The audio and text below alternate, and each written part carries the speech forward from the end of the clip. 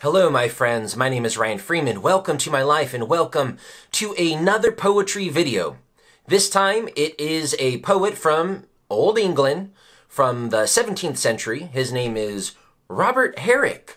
And the title of the poem is very enticing. It is To the Virgins. To the Virgins. All right, so it is 4 stanzas long. I am going to read you the poem, and then I will analyze it and talk about the feelings and the images that it brings to me. Also, the thoughts that I have. As with anything, it's only my opinion, so if you disagree, that's fine. Whether you agree or disagree, put your comments down below. Let me know that you watched it. Let me know that you liked it. Share this video if you can, and I'll be most appreciative. Here we go. To the Virgins by Robert Herrick. Gather ye rosebuds while ye may. Old time is still a-flying, and this same flower that smiles today, tomorrow will be dying. The glorious lamp of heaven, the sun, the higher he's a-getting, the sooner will his race be run, and nearer he's to setting.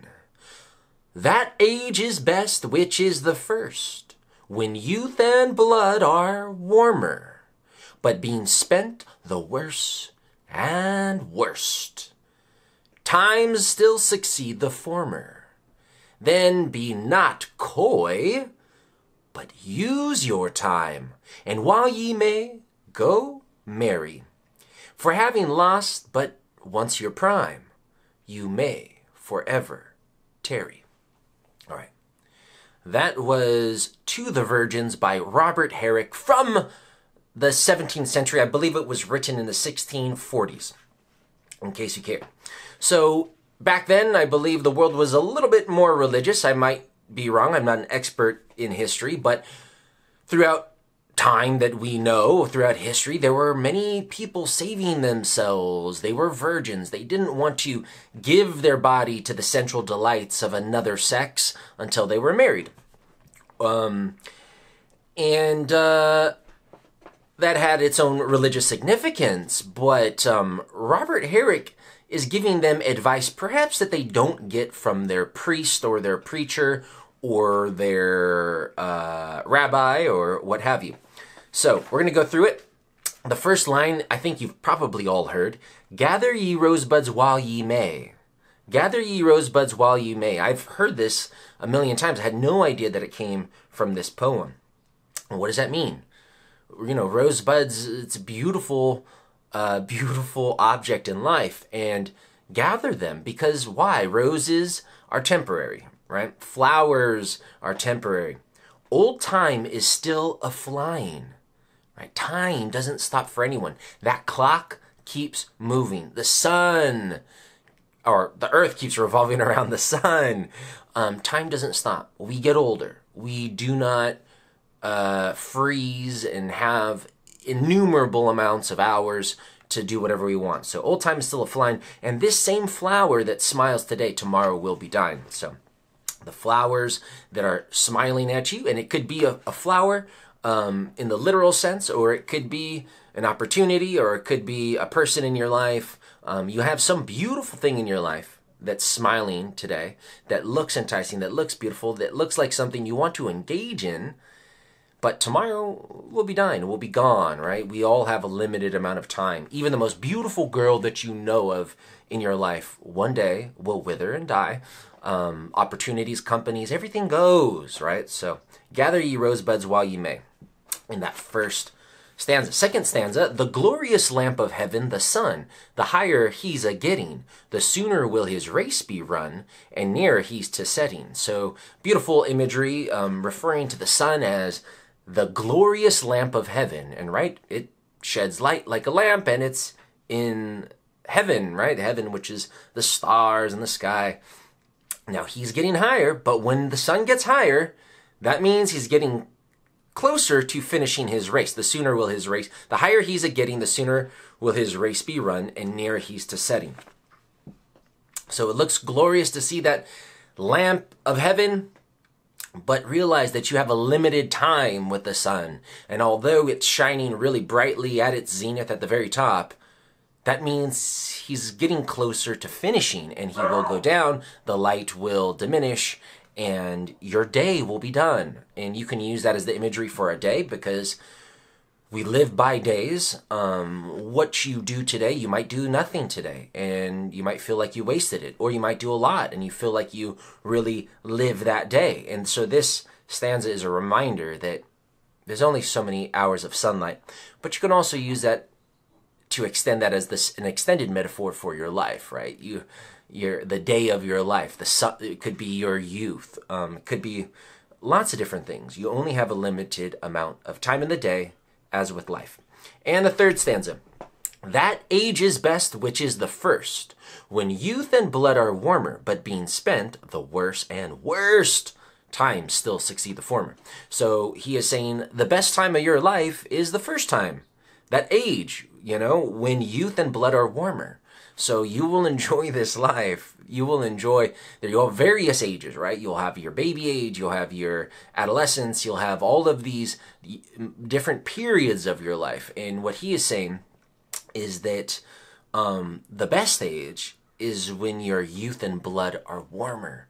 And you'll find this not just with Robert Herrick's ideas, but you'll find this in lots of literature and even people around you. A lot of people wish they were younger, right? I wish I was 21. I wish, because when you're young, and he uses the images of your youth and blood are warmer, right? That heat, that fire. And sure enough, you see young people are passionate. It's young people that are often trying to change the world. It's young people that are dancing longest on the dance floor. It's young people that have the new ideas. It's young people that are making love 10 times a day, right? So just remember, now for those of us who have passed that age, this is what he says, but being spent, the worse and worse times will succeed the former. So even if you're not in the warmest part of your life, what Robert Herrick is saying, the worse and worse times will succeed the former. So although this is worse than when we were 21 or 18, whatever, it's going to get worse. So that still means, just enjoy yourself, right? Because it's your blood's not going to get warmer, okay? So while you still have a little fire inside you to make love or to dance or to travel or to make YouTube videos, do it, right? Because we have limited time. So it's also a call to artists, I believe, because if you're an artist out there and you're waiting for your creativity to ripen, or you're waiting for a reason or for a retirement, listen, your blood is warm now. If it's got some warmth, use it. Whatever, you can use it for various things. Sports, you want to start a sport? Don't wait till you're older. You want to start an instrument or a language? Don't wait till you're older. Do it now. All right, last line. Then be not coy, but use your time. And while ye may, go merry. For having lost but once your prime, you may forever tarry. So be not coy. Coy is that person who's pretending to be shy, but they're really enticing. That's how we use it today. I did read that historically it meant reserved or shy. But regardless, what Robert Herrick is telling to the virgins who are pretending, maybe they have a fan over their face if they're from Asia or Japan, or they're whatever, they're guarding their sanctity, the sanctity of their body if they're real virgins, and pretending to be shy, but they're really enticing other men. And there's something to that, right? There's a lot of guys who do prefer virgins. So they're using their virginity as a way to entice men. But what he's saying is, don't be coy. Use your time. Like your blood's hot. And while ye may, go marry. Stop being coy and enticing these guys or being shy from these people. Go marry, right? And this is for virgins specifically, because they're not enjoying perhaps the greatest pleasure in existence, which is the pleasure of making love.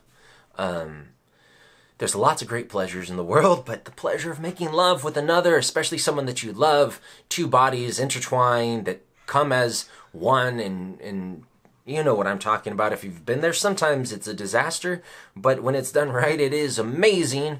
And virgins don't get to experience that, right? Because they're being coy. So be not coy, use your time, and while ye may, go marry. For having lost but once your prime, you may forever tarry. So if you wait too long, you will lose your prime. You may forever tarry. You don't pluck that flower, that rose, at the right time. You come back a week later, a few days later, and it's starting to wilt.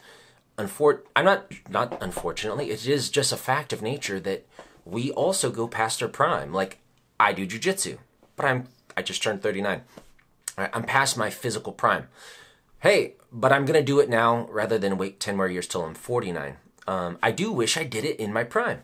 Same thing for the virgins. If you wait too long to get married, you're saving yourself for sex, and then suddenly you wait until you're 35, and maybe you can't even have children now. Maybe you don't actually enjoy sex with a full passion.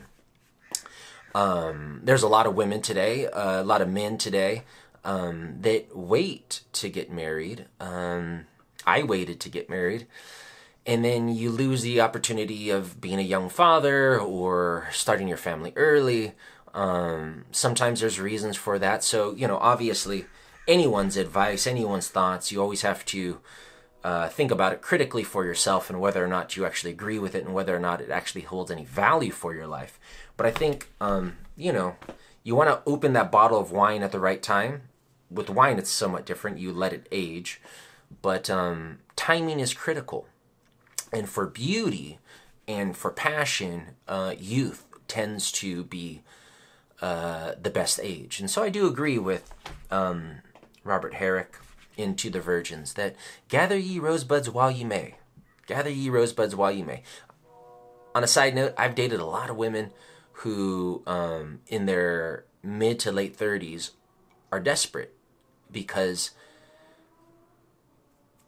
they it's like their biological clock is screaming at them and they want to have a child, they want to get married, and they've waited a long time because they wanted to establish their career or they were hoping to wait for Mr. Right. But now they're past their prime, and they're past their prime in beauty, so they can't really get a really handsome guy, usually, When they're also past their prime to have babies, and so they end up just becoming cat ladies, all right?